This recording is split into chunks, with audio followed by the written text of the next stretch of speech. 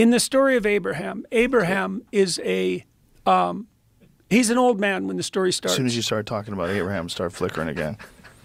It's going now, It's one of my tricks, man. I'm telling you, dude, it's never happened before. This is wild. So Abraham is like 70 years old when the story starts, and we don't know anything about him. He's completely nondescript. He's a case of failure to launch. So he has rich parents, and he has everything he needs at hand. So he can live the life of a satiated infant. Like he's in the throes of what would you say, materialistic plenty. Okay, and the voice of God comes to him. Now, but it's characterized in a very particular manner. So God comes to Abraham as the call to adventure. And that's a very useful thing to know. So in the Moses story, God comes to Moses as that which attracts his interest and takes him off the beaten path. In the story of Abraham, God comes as a spirit of adventure. And God makes Abraham a deal. It's a very specific deal, and it's the best possible deal. This is the covenant, by the way. This is the covenant. So God tells Abraham, if you leave your zone of comfort, if you remove yourself from your father's tent, if you move away from infantile materialistic satiation and go out into the terrible world, and you do that voluntarily, you have the adventure of your life, this is what will happen. You'll be a blessing to yourself that's genuine. So instead of being racked with self-doubt and being self-conscious and taking yourself apart with guilt and shame, you'll ride the wave of adventure and you'll feel that your life is a blessing. Not only will you feel that, it will be a blessing. That's the first thing that will happen. The second thing will happen is that other people will notice and your name will become renowned, and that will be valid. You'll be a blessing to other people in that regard. Your name will be upheld.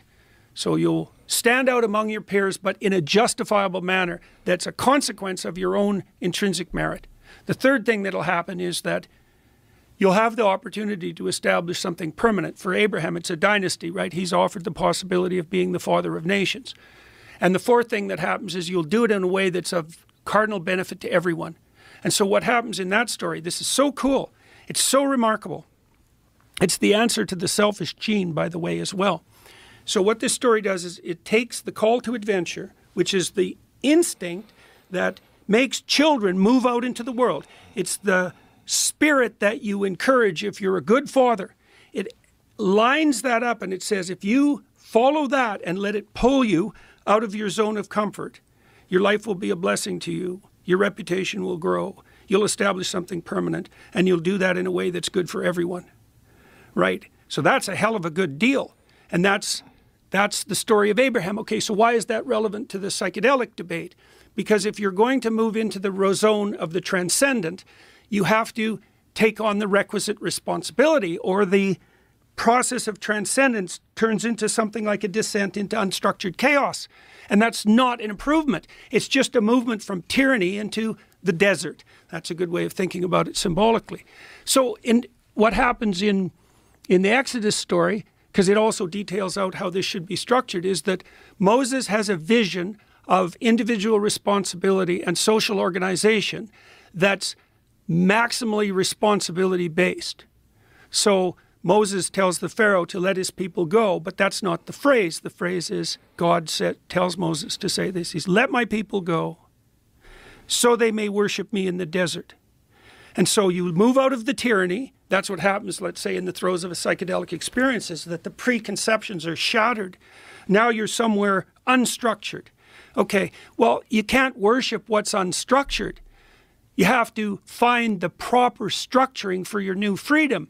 The vision that's put forward in the book of Exodus is a vision of multidimensional, responsible identity. So you take on responsibility for your own life. You take on responsibility for the life of your wife or your husband. You take on responsibility for your family. You're a model for your community. You serve your state. You do what you can for your nation, and that's all united under your highest upward orientation. And that's ordered freedom. That's ordered freedom. It's not the same as the hedonistic freedom that the people like Nixon and the sort of right-wing conservatives of the 1960s were terrified by, that kind of hedonistic anarchy. It's not freedom.